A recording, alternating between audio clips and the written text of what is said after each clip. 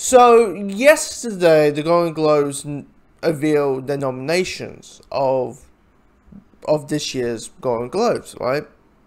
And normally I would do a video of who I think is going to win, who I think should win, who's more likely to win, my reactions to the nominees, all that kind of stuff. And I would normally do that, and I did have a look at it.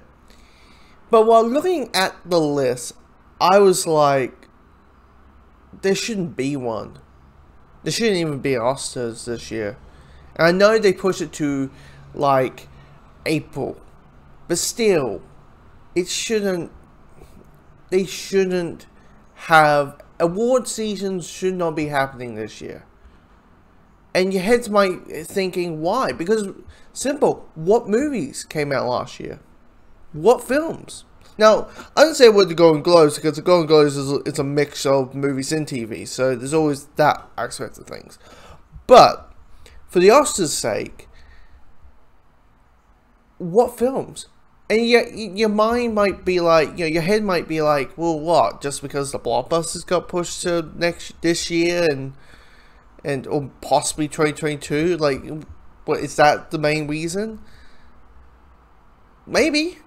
Because here's the thing, like, what makes the award seasons special is that there's like hundreds and hundreds and hundreds, thousands of films that come out on that year.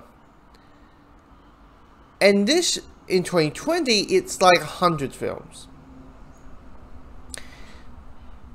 Or like 60 films, whatever the actual amount is. And yes, there might, you know, you got No Man's Land. You have, you know, this film and that film and, Miles Berry's Black Bottom and, you know, all these films that, Divine Bloods and, you know, all these films that come out last year that should be nominated for Best Picture at least. But in my head, I'm like, there's no point. It's like having someone saying, "Hey, you won a race," but normally it would be like you versus 50, but it's you versus like 20. Like, it's not a fair game. It's not.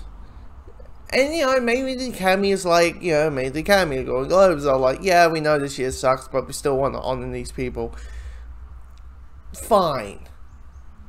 But I'm not interested in that. It's not a fair competition. And two, the Academy is fucking tone deaf. Let's be honest, they're fucking tone deaf. Their heads are thinking, unless their mindset is like, oh, Hollywood has already got the vaccines. Well, like, we already got the vaccines. It could be that mindset. But they're like, you know what? We're gonna have a on-stage performance at the Academy Awards, like it has always been in April. You fucking tone deaf? Do you realize there's a fucking pandemic? You know, and you know, the US is not one of the countries that is doing pretty well and has handling it. Yes, right now you got 34 million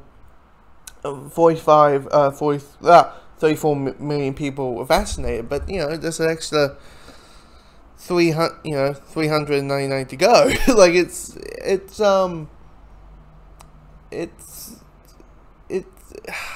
I'm just not interested in it this year. Hopefully next year, I'll be like, okay, fair competition, here we go. But it's not a fair competition, and that's well said.